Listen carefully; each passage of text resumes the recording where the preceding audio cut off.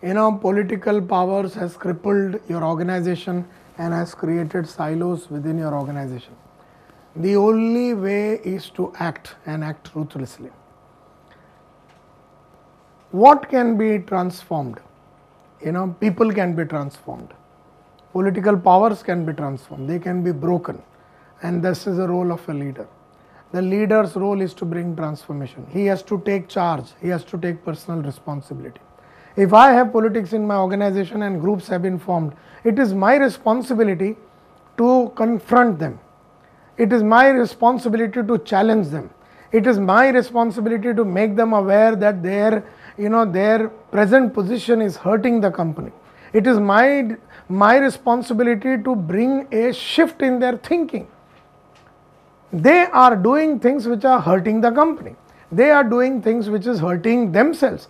They are doing things that is hurting the ecosystem of the organization. And if it is hurting, take action to bring that stimulation back to your organization. If you accept it as a fact of life, if you accept that I am handicapped and I can't do anything, that means there is no leadership existing. You must act, and therefore action means you must do tough talking, you must do soft talking, a combination of things you will have to do to all these people. Take some people to your side, and then with the people who have come to your side, create an environment around there of hope, of greatness, of doing something big in life. Get them all connected to the future. Get them all connected to the purpose of the organization, and you will be in a position to bring a certain kind of alignment.